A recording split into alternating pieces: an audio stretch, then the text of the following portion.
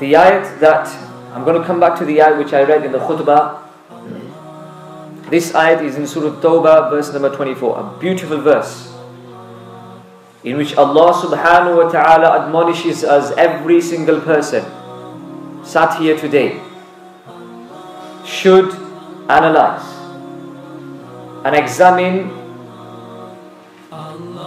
what mahabbah do we have in our hearts, whose mahabbah do we have in our hearts. Dunya, entertainment, tijara, family, love of money, fame, status. What does Allah subhanahu wa ta'ala state in this Quran? Allah subhanahu wa ta'ala says, قُلْ إِن كَانَ آبَاؤُكُمْ وَأَبْنَاؤُكُمْ وَإِخْوَانُكُمْ وَأَزْوَاجُكُمْ وَعَشِيرَتُكُمْ وأموال اقترفتموها وتجارة تخشون كسادها ومساكن ترضونها أحب إليكم من الله ورسوله وجهاد في سبيله فتربصوا حتى يأتي الله بأمره والله لا يهدي القوم الفاسقين. This is an ayah which we should all remember. How much love of the Prophet ﷺ do we have?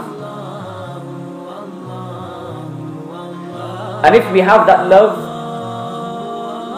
what are the manifest signs of that love in our actions?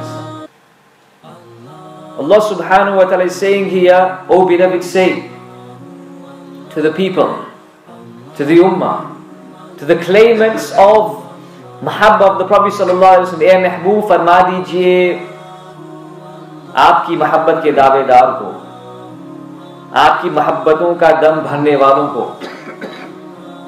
If your fathers, your sons, your brothers, your wives, your kindred, the wealth that you have gained, the commerce, tijara, business in which you fear a decline or fear bankruptcy, and the dwellings in which you delight, in which you live, are dear to you than Allah, are more beloved to you than Allah. Ahabba ilaykum. If these things, your tijara, your family, your entertainment, your sources or means of joy and entertainment and lahu and la'ib, these things are more beloved to you than Allah and His Messenger sallallahu alaihi wasallam, and struggling in the way of Allah subhanahu wa ta'ala, fighting in His way, fighting with the nafs, for Allah's cause, for Allah's way, then tell them fatarabbasu, wait. Wait for what? Hatta ya'ti Allahu bi amri, until Allah subhanahu wa ta'ala brings about His decision. Al-amr here is in reference to adhab, chastisement.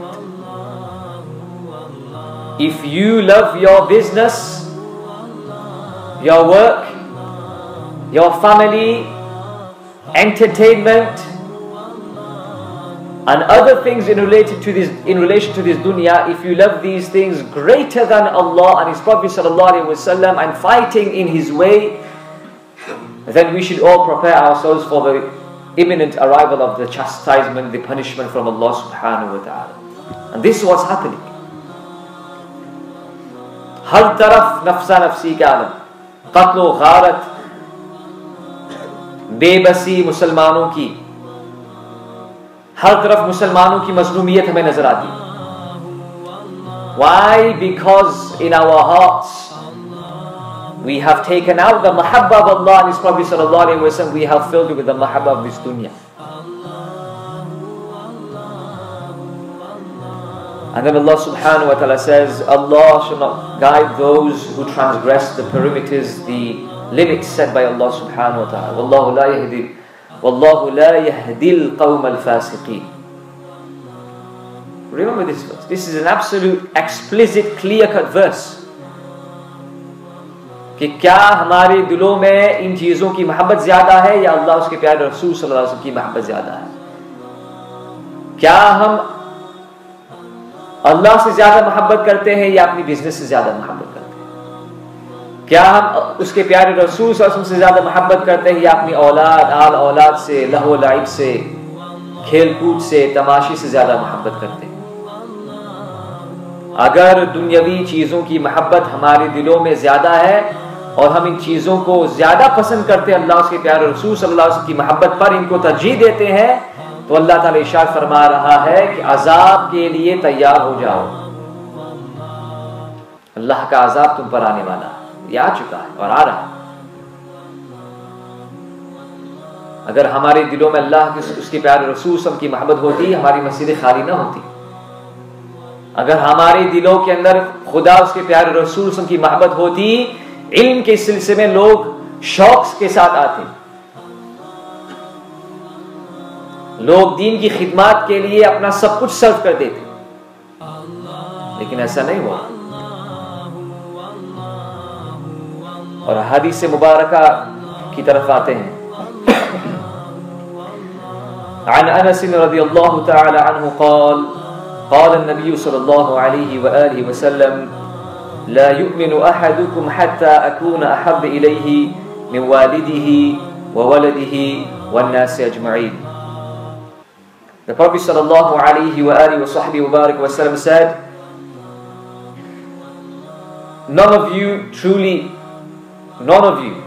will complete his faith until I become more beloved to him than his parents, than his children, than the entire creation of Allah subhanahu wa ta'ala. You shall not be a true believer until you love the Prophet sallallahu alaihi wasallam more than you love your family, your children, your parents, and than the entire creation of Allah subhanahu wa ta'ala. Sayyidina Umar ibn al-Khattab radiyallahu ta'ala anhu, the second Khalif of Islam, he heard this hadith and he was honest, not like us. We hear these hadith and say, yes, Ishq Rasool mein maut bhi qabool hai. हमें तो तुम्हारी जिंदगी से काम है। फजर के लिए आओ, माशाल्लाह, नमाजें पढ़ो, दीन सीखने के लिए आओ, बाद में इंशाअल्लाह ताला आपको शहादत की मौत अता फरमाएगी, मौत भी कबूल है बाद में। Do the basics first. Sayyidina Umar ibn al-Khattab radiyallahu ta'ala anhu, when he heard the Prophet sallallahu alaihi wasallam say this, he said, Ya Rasulullah sallallahu alaihi wasallam, आपकी मोहब्बत तमाम चीजों से बढ़कर के है मेरे दिल में, सिवाय मेरी जान की, सिवाय मेरे नफ्स के, मेरी जात के। नबी करीम सल्लल्लाहु अलैहि वसल्लम ने इरशाद फरमाया, तुम्हारा ईमान मुकम्मल नहीं होगा जब तक कि मेरी मोहब्बत तमाम चीजों से बढ़कर के ना हो जाए। Hazrat Umar ibn Khattab radiyallahu ta'ala anhu then went in isolation and he thought about it. And he said to himself, do I need myself more than the Prophet sallallahu alaihi wasallam? Who is going to assist me on Yawm al-Qiyamah? Who is going to intercede for me on Yawm al-Qiyamah? Myself or the Prophet sallallahu alaihi wasallam? It is the Prophet sallallahu alaihi wasallam. So then he came out of the house, and when he had inculcated the true love of the Prophet sallallahu alaihi wasallam more than what he had before in his heart, he said, now Ya Rasulullah sallallahu alaihi wasallam, I love you dearly than my family, than my children, than my property, than the entire creation, even myself. And at this point the Prophet sallallahu alaihi wasallam said, Al-An ya Umar, now you have completed your faith. Now you have attained perfection in your faith. Our mahabba is artificial. Body is without spirit. जिस्म है, रूह अंदर नहीं है, बस दावे हैं, lip service, no body to it, nothing real basically. Muslims by name, not Muslims by work, not Muslims by action.